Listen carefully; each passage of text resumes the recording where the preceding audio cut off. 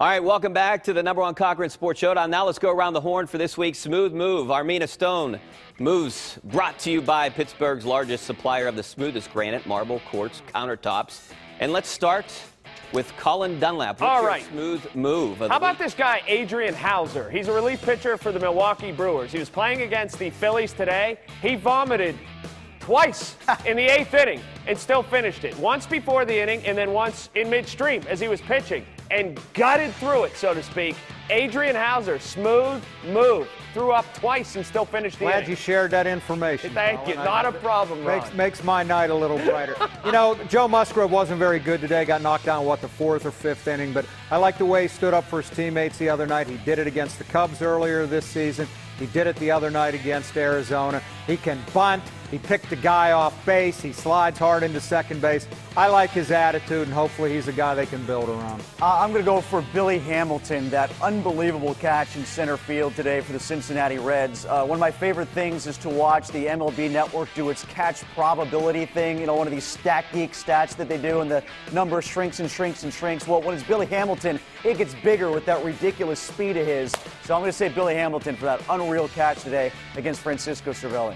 My smooth move, Gregory Polanco going 3 for 3 today. And that is our smooth moves of the week, brought to you by Armina Stone, who features Pittsburgh's largest indoor stone gallery of granite and marble countertops imported from all over the world to give you the smoothest countertops in the area. Score a touchdown with new granite countertops from Armina Stone. All right, now let's talk a little bit about the Steelers and their backup quarterback situation. Looks like Mason Rudolph is making a run for the backup job, possibly. He had a good camp. A lot of guys are talking about him and saying how good he looked out there. Ron, would you mind if he's the backup quarterback this year?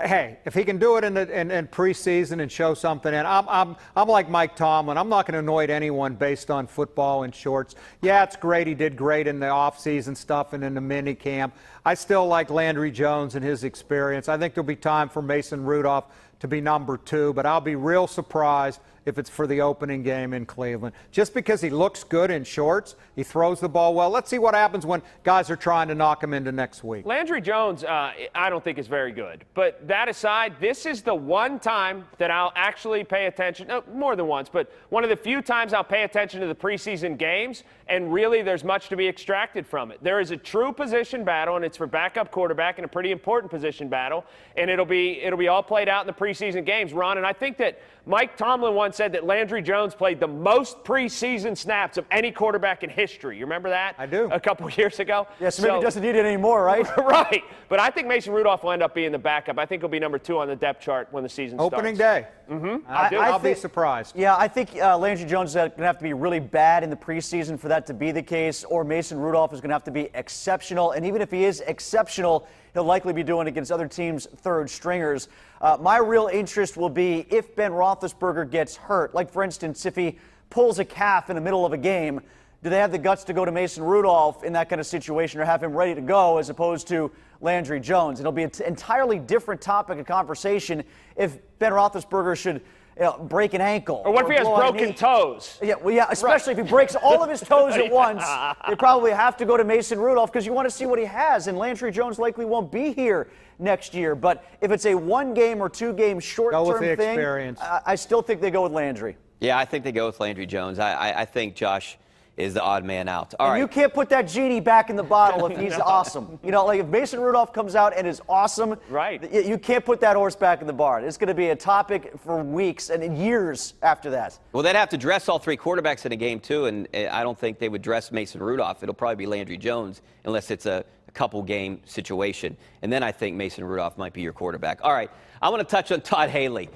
This guy just said to the Cleveland reporters that that's the best quarterback room he's ever been in. Does he just hate the Steelers? Well, I don't. When he says best, what do you think he really means? Does he mean like most talent? He's coached Ben Roethlisberger and Kurt Warner. You know, there are some of the backups in Pittsburgh, like Byron Leftwich might be a better quarterback than anybody he has. We'll see about Baker Mayfield, but Tyrod Taylor, what does he mean? Drew Stanton, best? I think he means coachable, easy to coach. And there's a reason for that. A rookie, a veteran who's trying to hold on to a starting job, and a journeyman third guy. Of course they're easy to coach. Todd Haley's the most predictable human on the planet. they're going to like warm up to him a little bit and be like, wow, this guy knows a little bit about football. This is pretty unique stuff he's teaching us. Then they're going to run afoul of him, right? They'll get into some sort of spat. The quarterbacks will or the offense will. Then he'll do something totally stupid outside of work, and he'll get fired. That's what's going to happen in Cleveland. It's happened all over the place. Tequila Cowboy in Cleveland on New Year's Eve. He may get suplexed outside of a bar in Cleveland. Yeah, I don't know what he's saying. I like Todd a lot. I have a lot of respect for him. I think he's a good coach. But obviously it wasn't. Roethlisberger didn't feel like it was working here, and I think maybe the defining blow for that was how unprepared they were at the end of the New England game after the Jesse James catch was overruled. They didn't have plays called. They looked foolish, and I think Haley took a lot of the blame for that. Probably was time for him to move on. I wish him well in Cleveland with that better quarterback room. All right, it's time to take a break. Coming up next, we're going to go back to the Pirates and talk about one particular play, and these guys have some thoughts on that. That's all coming up next right here on the #1 Cochran Sports Showdown.